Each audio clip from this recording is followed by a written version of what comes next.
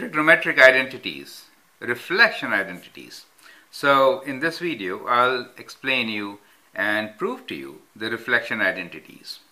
Well, sine of minus theta equals to minus sine theta, cos of minus theta is cosine theta, and tan of minus theta is minus tan theta. So these are the reflection identities, the fourth set of identities which you should know when you're solving trigonometric identities or proving trigonometric identities. Okay, so here I'll provide you with a small proof, right? A very simple way of proving these identities. So let's look into that. So what I will do is I'll make a coordinate system here and two triangles for you. One in quadrant 1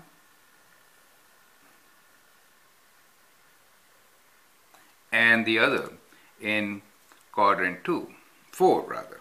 So that is just a reflection of this same distance away, quadrant 2, right?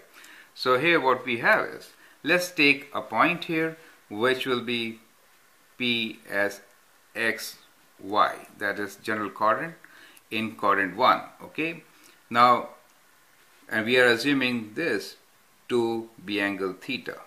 Now when we say minus theta, then we are actually going counterclockwise, but the same amount, the size is same of the angle, the magnitude is same, but direction is reverse. So it is minus theta, right? In trigonometry, whenever you go clockwise, the angle is treated as negative, okay? So if this is a reflection, let me call this as P dash as a reflection. So the point here is that the x value will remain same, correct? X is same, but y becomes minus of y. So this quadrant is x and minus y. I should write minus y, okay? So this quadrant here is x minus y, correct? And the radius, let me call this as r, which is x square plus y square square root, and that will always be positive, correct? R is what? So r is equal to square root of x square plus y square, right? Even if y is negative, we get this as positive, right? So r is same, and r is always positive, right? So in our coordinate system, what we have is, this is my x coordinate axis, and that is my y coordinate axis, okay? And this is my origin, O, correct? Now, from here, we can prove that sine of minus theta is minus sine theta, okay? How? What is sine of minus theta? So when we say sine of minus theta, we are considering the triangle in quadrant 4, right? So let me write this: quadrant 1, quadrant 2, quadrant 3, and quadrant 4, okay? So when I say sine of minus theta, I am referring to the triangle which is in quadrant 4. And let me write this point as Q. So in triangle OPQ, what is sine of minus theta? Sine is opposite over hypotenuse. Here opposite side is minus y, correct? This is opposite side, QP dash, right? So sine of minus theta you could write as QP dash divided by OP dash, correct? And QP dash is minus y. So we have minus y here. And OP dash is r. So that is what is sine of minus theta, correct? And now let's look into what is minus sine theta. Sine theta is how much?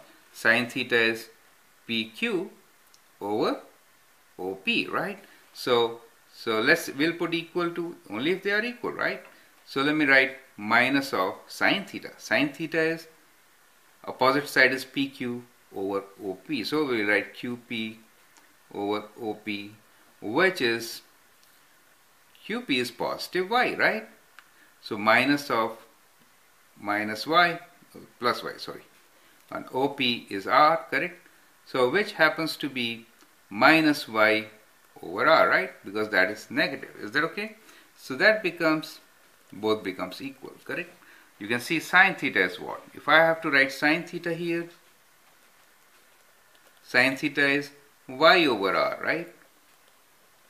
but sine of minus theta is minus y over r. So these two can be equal only if I write minus here. Is it okay? This is another way of looking into it, and I find this to be better way of doing it. So we'll write like this. Sine of minus theta is minus y over r, but sine theta is y over r. To make it equal, let's multiply by minus both sides. We get minus sine theta equals to minus y over r. And these two are equal, right? So we proved the first identity.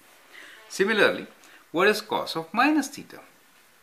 Cos of minus theta is, let's write SOHCAHTOA also here, which will help us to understand what these are, right?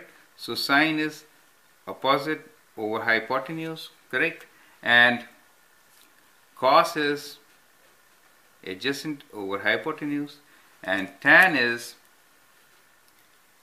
opposite over adjacent, correct? So now we are talking about cos. So cos of minus theta will be adjacent over hypotenuse, which is OQ over OP, right? Which is OQ is how much? OQ is X value. Is that okay? OQ is X, and OP is R, OP dash. So cos of minus theta is actually X over R, right? And how about cos of theta? Cos of theta is also X over R, because the sine of R remains same, right? So both of them are equal. So we proved that cos of minus theta is actually cos theta, right? Since cos remains positive in these two coordinates, they are positive. So what helps you to remember that? That is the cost rule. So we have cost rule: C for cos, A for all, S for sine, and T for tangent, right? Now let's look into the third reflection identity, which is tan of minus theta equals to minus tan theta. One way to look into it is using cost rule. Tan of minus theta means you are in quadrant 4, and tan theta is in quadrant 1. Since tan is negative in quadrant 1, we have to make negative of tan theta to make both same, right? So tan of minus theta is minus tan theta. That's one way of looking into it. The other way is, what is tan minus theta? Tan minus theta means you are in the quadrant 4 with the triangle OQP dash. So tan of minus theta will be QP dash divided by OQ. So it will be QP dash divided by OQ, right? And what is QP dash? QP dash is minus y. So we write minus y over OQ, which OQ is x. OQ is x, right? This side is x for us, this side is minus y, and this side is y for us when we say xy quadrant, right? So what we get? We get minus y over x. Okay, so we get minus of y over x. Is that okay? Well, what is y over x? Y over x is tan theta. So we can write this as minus of tan theta. So that is another way of proving it. So you will see that I have proved all the three identities in different ways. One way, sine of minus theta equals to minus sine theta, to look into two different triangles. One reflection of the other. The second, using the cost rule. Do you see that? Both are positive, cosine, so they should be same.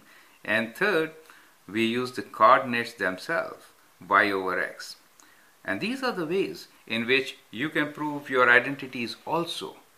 Using coordinates is one of the most effective ways of proving identities, which are very tough really, okay? I hope you enjoyed this process, and you remember the reflection identities. Sine of minus theta is minus sine theta, cos minus theta is cos theta, and tan of minus theta is minus tan theta. It very well correlates with your cost rule, okay? Thank you.